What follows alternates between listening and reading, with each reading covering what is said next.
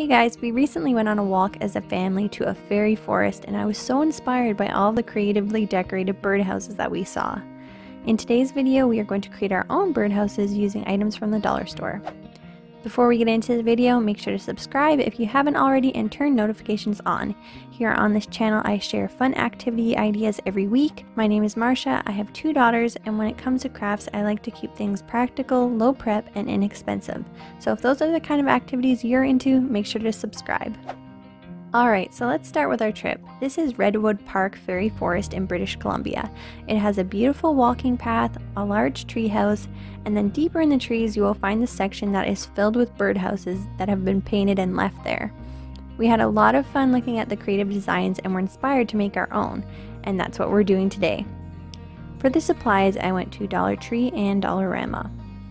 For the birdhouses, I found a wide range of houses. There were large birdhouses priced at $4, some in between priced at $2.50 to $3, and then there were also these tiny houses priced at $1. Alternatively, you could also go with one of these pre-painted houses and then add your own decorations using a Sharpie marker, stickers, or paint. I let the girls pick what they wanted. My youngest chose the mini house and my oldest chose the birdhouse. Let me know in the comments below which birdhouse stood out to you. Next, we needed some paint. Because these will be outside, washable paint wasn't an option, so I took a look at their acrylic paints. They have individual bottles priced at $1.50 each. If you want to get these, I would recommend checking out Dollar Tree instead. They have the same ones, but they're priced slightly lower. I also spotted this set of tempera paints for $4.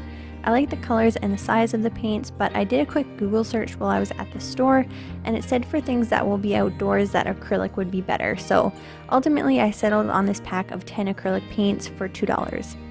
I didn't pick up a paintbrush because we have them at home, but if you do need some, there were a lot of good deals.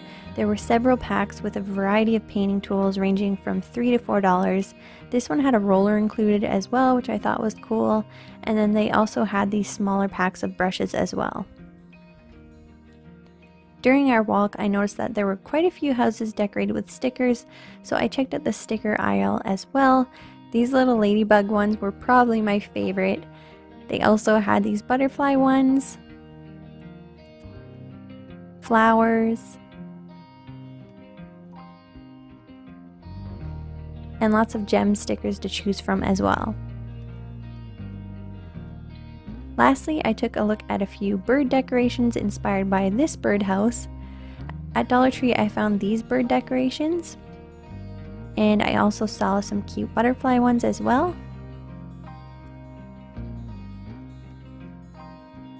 And then at Dollarama, they had owls, birds, and butterflies as well. Now it's time to paint and decorate.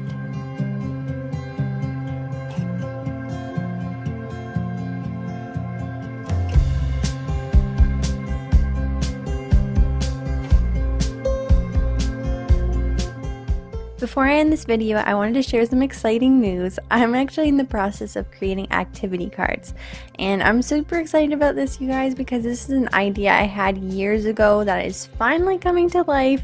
So if you're someone who often scrolls through Pinterest or Google looking for activity ideas, then you're gonna love these because they're gonna save you so much time. It's essentially a deck of cards with activity ideas, the supply list, and directions. So I've created a sign up page where you can enter your email to receive a free sample of the digital version of these cards, as well as a special discount code for when the cards are finally released.